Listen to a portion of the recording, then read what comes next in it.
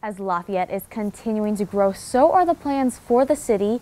In his State of the City speech on Monday, Mayor Tony Roswarski touched on the importance of community and economic development in 2024.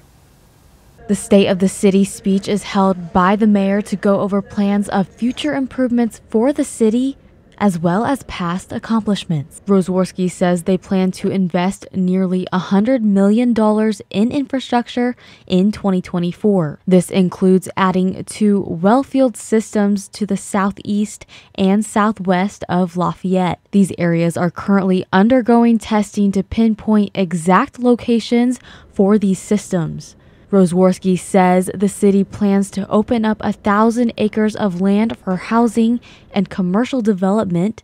When asked about these developmental plans and the vision of Lafayette, Roswarski says you're either growing or you're going backwards. Economic development, quality of life, arts and entertainment, infrastructure, and we continually put plans together. We're continually looking around the country and around the world at what people are doing, what's working, what's not, what do people of different age groups want, socioeconomic backgrounds, and how do you blend all that together into a vibrant community. Among more future plans, Lafayette City Council announced a new multifamily apartment building. This will be located at 14 North 2nd Street in downtown Lafayette.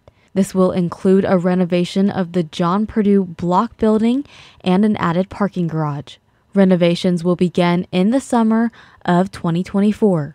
Roswarski says the city is in good financial standing, making this continued growth possible. Been able to lower the tax rate over the last couple of years, and that we also have the ability to do these projects. So I'm trying to give a little bit of both. Look, here's what we've done, here's where we're going, and here's why. Reporting in Lafayette, Ella Chu, News 18.